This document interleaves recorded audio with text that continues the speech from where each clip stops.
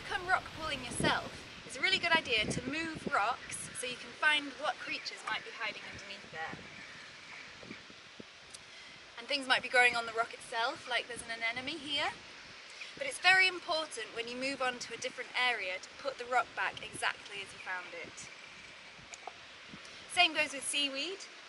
You can move that to see what might be underneath. But the same with the rock, put it back as you found it before you leave. Common blennies are well adapted to rockpool life. They're covered in slime rather than scales to help them survive out of water. They can change colour to camouflage and hide from predators. They've got large pectoral fins to manoeuvre themselves around the rock pools.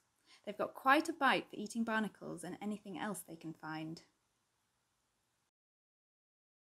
Tom-pot blennies usually live further out to sea but can sometimes be found in rock pools on a really low tide.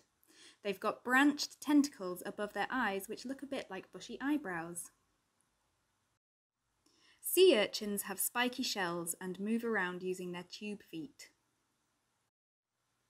Strawberry anemones are red with small green spots which make them look like strawberries. This one is out of the water so has withdrawn its tentacles.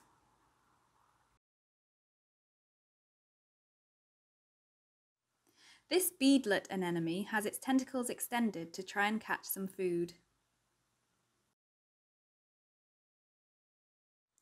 Snake-lox anemones have longer, snake-like tentacles. They have special protein in their cells which makes them glow under UV light. Chitons are related to sea snails. They crawl around looking for algae to eat. This is a stack of 3 slipper limpets. They are non-native, having been brought to the UK with a shipment of oysters. Their shells can often be found washed up on Sussex beaches. Dog whelks come in many different colours.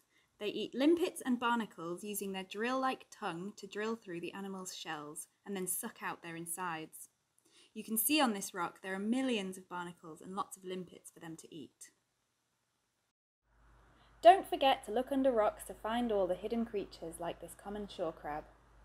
Good luck and have fun!